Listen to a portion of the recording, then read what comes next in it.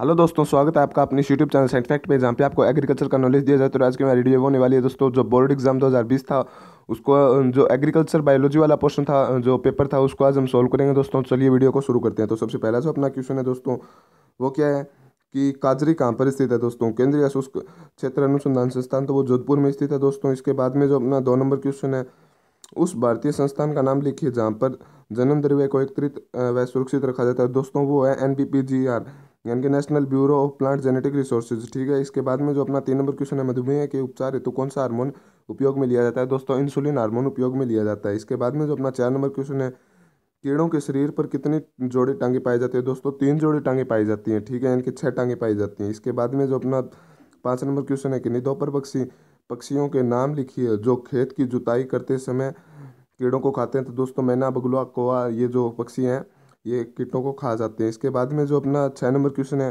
कभी प्रकाश के अभाव में पौधों का पीले पड़ने को क्या कहते हैं? तो उसे पांडुरता बोलते हैं दोस्तों। ठीक है। इसके बाद में जो अपना 7 नंबर क्वेश्चन है, कभी जीवित कोशिकाओं की खोज सर्वप्रथम किसने की थी?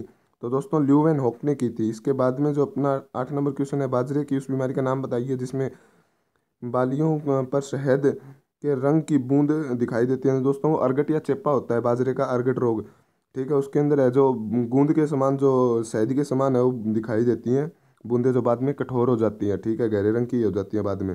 इसके बाद में जो अपना 9 नंबर क्वेश्चन है, बैंगन के लघु पर्ण यानी कि जो लिटिल लीफ ऑफ ब्रेंजेल है, इसका जो रोगजनक है वो क्या है? तो फाइटोप्लाज्मा है दोस्तों। MLOS है, यानी कि माइक्रोप्लाज्मा लाइक ऑर्गेनिज्म, या फिर अब इसको फाइटोप्लाज्मा भी बोलते हैं। ठीक है। इसके बाद में जो अपना 10 नंबर क्वेश्चन है, कि अभी घोंघा के सिर पर कितनी जोड़ी स्पर्शकों की पाई जाती है? ठीक है, तो 2 जोड़ी स्पर्शक पाए जाते हैं दोस्तों, 2 जोड़ी स्पर्शक पाए जाते हैं। इसके बाद में जो अपना 11 नंबर क्वेश्चन है, कि अभी मनुष्यों में पाए जाने वाले किसी एक आंतरिक परजीवी का नाम लिखे। तो दोस्तों एस्केरिस है, वो मानव में पाए जाने वाला आंतरिक परजीवी है एक। ठीक है। इसके बाद में अपना 12 नंबर क्वेश्चन है, मच्छरों के लार्वा को खाने वाली किसी एक मछली का नाम लिखे। तो दोस्तों जो गंबूसिया है, ठीक है, वो आ जाएगा इसके अंदर। इसके बाद में जो अपना 13 नंबर क्वेश्चन है, उस क्रांति का नाम लिखे जो मछली पालन से उत्पादित है। दोस्तों नीली जो क्रांति है, नीली क्रांति, ब्लू रेवोल्यूशन है, वो इसी से संबंधित है। ठीक है। इसके बाद में जो अपना 14 नंबर क्वेश्चन है, पादप प्रजनन के 2 जो उद्देश्य है उनको समझाइए दोस्तों।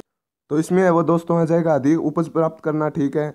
जो उत्पाद के गुण है उसमें सुधार करना, कीटों रोग से प्रतिरोधकता किस्म, जो प्रतिरोधी किस्में हैं उनका विकास करना, और अधिक दक्षता वाली किस्मों का विकास करना। इस तरह से इसके बहुत से जो है वो अपने पास है आंसर है। ठीक है, कोई भी एक लिखना था। इसके बाद में दोस्तों PCR का पूरा नाम, तो पॉलीमरेज चेन रिएक्शन हो जाएगा। ठीक है। इसके बाद में जीन स्थानांतरण की नहीं, 2 विधियों के नाम लिखने हैं दोस्तों सिर्फ।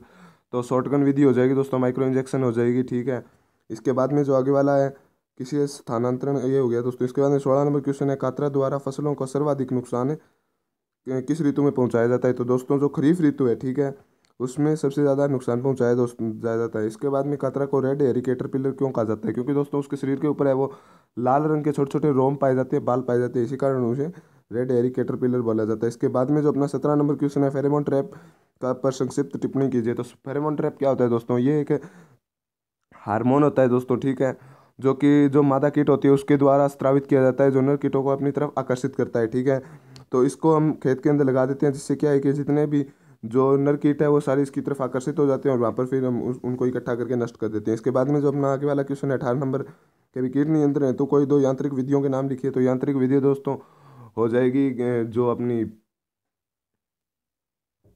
तो यांत्रिक में हो जाएंगे दोस्तों हाथों द्वारा उनको इकट्ठा करके नष्ट करना, या फिर जो जाल द्वारा है, फिर या फिर बाढ़ लगाकर, या फिर खेतों के चारों तरफ है वो खाई खोद कर जो नियंत्रण किया जाता है, वो विधियाँ इसके अंदर आ जाएगी। इसके बाद में जो अपना विषाणु के कैप्सिड का क्या कार्य होता है? तो ये दोस्तों जो बाह्य वातावरण है, ठीक है, उसके इसको जो है प्रोटेक्ट करता है दोस्तों। ठीक है। इसके बाद में विषाणु का नामांकित चित्र बनाना दोस्तों नॉर्मल सी बात है। इसके बाद में जो अपना 20 नंबर क्वेश्चन है, उन सूक्ष्म जीव का नाम लिखिए जिसमें जो है वो पेप्टिडोग्लाइकेन और मिजोसोम पाए जाते हैं। मिजोसोम है वो दोस्तों बैक्टीरिया में पाया जाता है। बीजीए का पूरा नाम लिखिए। बीजीए यानी कि जो है वो ब्लू ग्रीन एल्गी हो जाएगी इसके अंदर। ठीक है।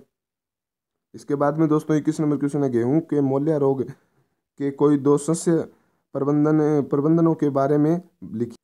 तो दोस्तों इसके अंदर क्या हो जाएगा कि जो फसल चक्र है उसको आप अपना सकते हैं। इसके बाद में ग्रीष्मकालीन जो जुताई है वो कर सकते हैं, या फिर अगेती बुआई भी कर सकते हैं। इनको थोड़ा सा बड़ा बड़ा लिखना है दोस्तों, सिर्फ हेडिंग से कुछ नहीं होगा, थोड़ी 2-3 लाइनें भी लिखनी थी इसके साथ।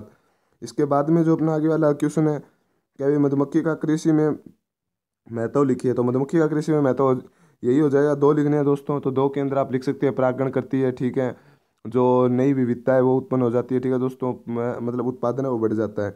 इसके बाद में जो अपना आगे वाला क्वेश्चन है 23 नंबर, कभी भोजन के रूप में मछली का महत्व हो, तो दोस्तों विटामिन प्रोटीन की पूर्ति होती है, ठीक है। टोटोर मछली का जो सामान्य नाम है वो हो जाएगा दोस्तों मासीर, ठीक है। इसके बाद में जो टिड्डे की बाह्य संरचना का चित्र बनाना था। फिर दोस्तों आगे जो है टीआई प्लाज्मिड क्या है, तो दोस्तों वाहक के रूप में क्या काम में लिया जाता है, इसको नमक के चित्र बनाना था। इसके बाद में दोस्तों सब्जियों में गांठ रोग के लिए रासायनिक प्रबंधन लिखना है दोस्तों, ठीक है। तो रासायनिक प्रबंधन के अंदर क्या हो जाएगा, तो दोस्तों इसमें क्या हो जाएगा कि जो रसायनों से वो बीजों को उपचारित कर सकते हैं, या फिर इससे हम क्या करेंगे कि मृदा को भी उपचारित कर सकते हैं दोस्तों। तो इसके अंदर क्या होगा, कार्बोफ्यूरॉन है उससे जो है वो मृदा को उपचारित कर सकते हैं। 13 ग्राम जो कार्बोफ्यूरॉन है वो प्रति वर्ग मीटर की दर से हिसाब से क्या है कि हम उसको उपचारित कर देंगे दोस्तों। इसी तरह से इसके अंदर आ जाएगा, तो डिटेल से करना था, ठीक है। बड़ा क्वेश्चन है। इसके बाद में दोस्तों केंचुए को किसान का दोस्त क्यों कहा जाता है, दोस्तों हम बचपन से पढ़ते आ रहे हैं क्या है कि केंचुआ है जो भूमि के को है वो उर्वर बना देता है, इसलिए बोला जाता है दोस्तों। केंचुए के उत्सर्जन अंग का नाम लिखिए दोस्तों, ठीक है। तो केंचुए का उत्सर्जन अंग है वो कौन सा, नेफ्रीडिया हो जाएगा दोस्तों। केंचुए का जो उत्सर्जन है वो कौन सा हो जाएगा, नेफ्रीडिया। उसके बाद में दोस्तों जोंक का आर्थिक महत्व बताना था, अथवा के अंदर पूछा गया तो जोंक थेरेपी वगैरह वो आ जाएगा इसके अंदर। इसके बाद में दोस्तों बड़े वाले क्वेश्चन है, क्वेश्चन बता देता हूँ आपको, अगर अच्छे से समझना हो तो आप क्या है कि नीचे कमेंट कर देना, जिससे मैं इस पे है वो डिटेल से वीडियो बना दूंगा। तो 28 नंबर क्वेश्चन है, संकरण की परिभाषा एवं उद्देश्य लिखिए, ठीक है दोस्तों। इसके बाद में जो है संकरण के प्रकार का वर्णन कीजिए, जनन द्रव्य संरक्षण को परिभाषित कीजिए, इसकी विधियों का जो है वो समझाइए। इसके बाद में दोस्तों जो आगे वाला क्वेश्चन है, दीमक पूछी है, खपरा ब्रिंग पूछा है, ठीक है। इसके बाद में जो सरसों का सफ़ेद रोली रोग आया एक तो, और गेहूं का जो पीली रोली रोग है वो दो आए दोस्तों, ठीक है। तो ये था दोस्तों 2020 का एग्ज़ाम था वो। आपको कैसा लगा, इजी है हार्ड है, कैसा लगा आपका, कैसा गया एग्ज़ाम, एक बार कमेंट करके ज़रूर बता देना।